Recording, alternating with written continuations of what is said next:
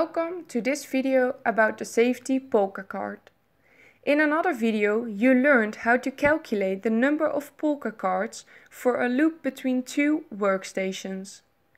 In this short video we will explain how to use a safety POLCA card in case of disruptions in supply by external suppliers or non-POLCA cells. It can happen that there is a delay due to shortage of parts or components supplied by a non-POLCA cell or an external supplier. In this case, the job waits in a cell without proceeding and work done on the job.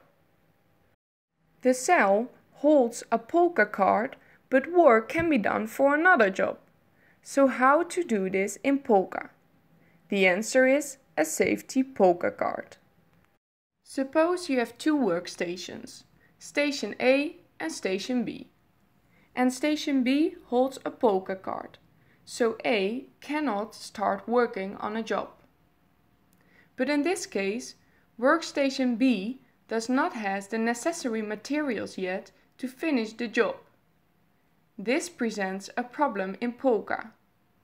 Workstation B is not working on a job, so Station A could send work to B.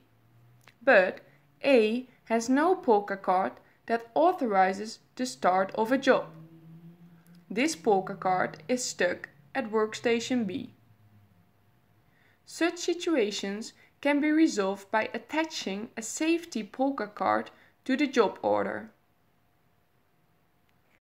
A safety POLCA card looks the same as a POLCA card, with some visual distinction to distinguish it from a normal POLCA card.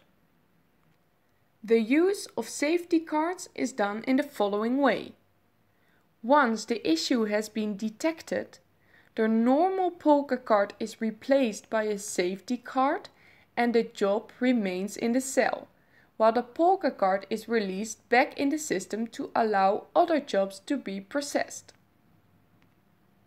Safety cards are typically designed to be 10% of the total number of cards for that loop.